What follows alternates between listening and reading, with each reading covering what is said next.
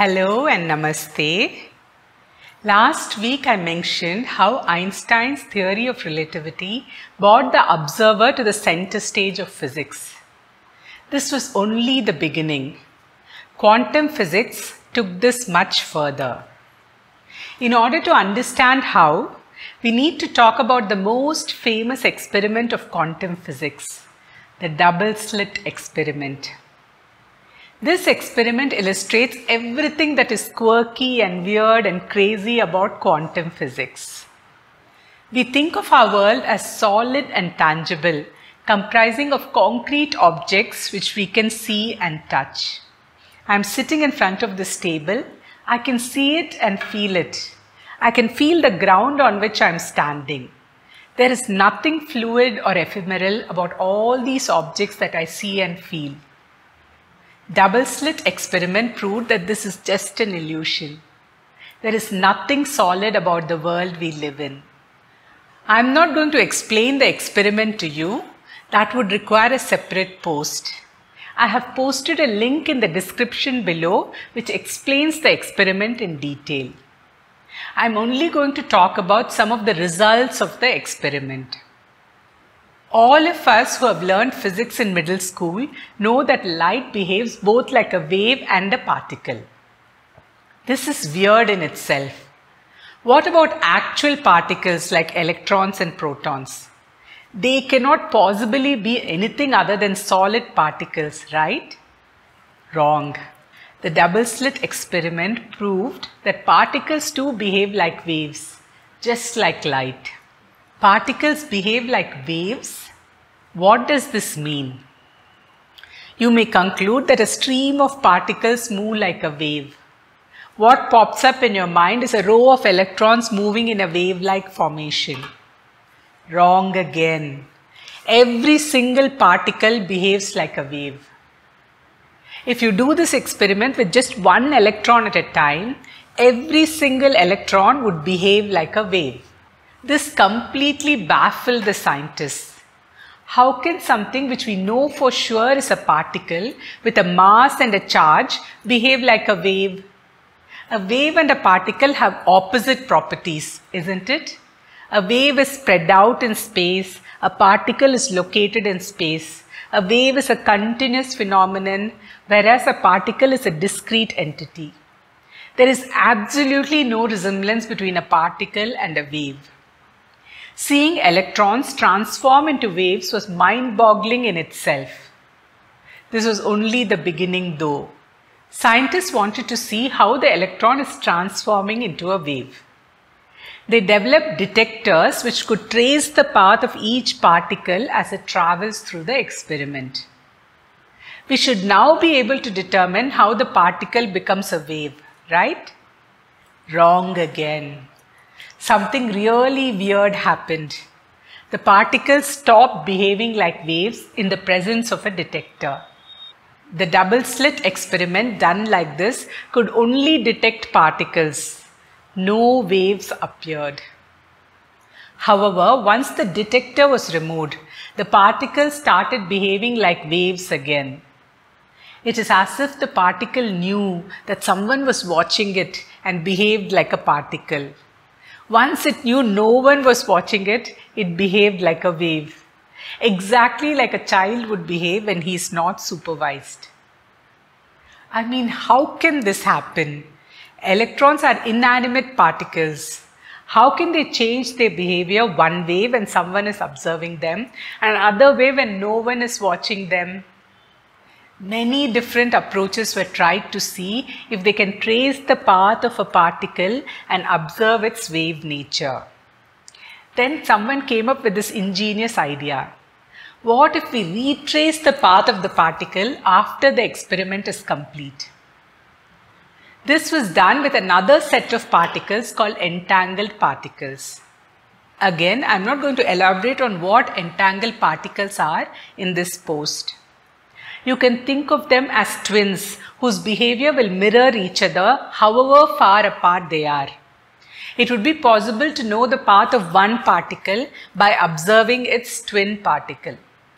This allowed the scientists to set up the experiment in such a way that they'll know the path that a particle has taken only after the experiment is complete. In this setup, we are not observing the path of the particle as it is traveling. Instead, we are retracing its path after it has made the journey. Now, the scientists thought they had found an effective way of outwitting the particles. It cannot possibly know that they will be spying on it later on. They expected it to behave like that child who thinks he is not being supervised. We will finally know how the particle becomes a wave. It turns out that the particle had the last laugh. Even with this setup, where you retrace its path after the experiment is complete, the particle continued to behave like a particle. It does not behave like a wave. It is as though the particle has omniscience. It seems to know that you will be tracing its path in the future and changes its behavior accordingly. I swear I am not making all this up. To summarize, when someone is watching, there is a particle. When no one is watching, there is no particle. There is only a wave. Can you see how quantum physics has pushed the observer to the very center of reality?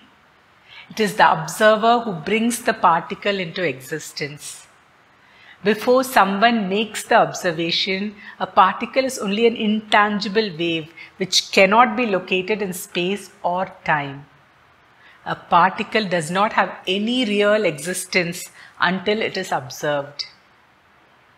How spooky is that? I can hear you saying, "What? Wait a second.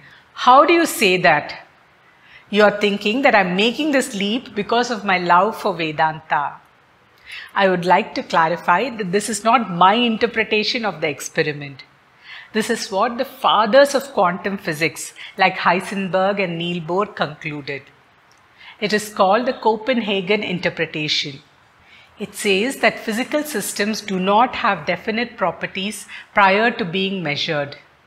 Before a measurement is made, a particle does not really exist in a definite place or have an actual motion. In other words, nothing is real unless it is perceived. What a paradigm shift!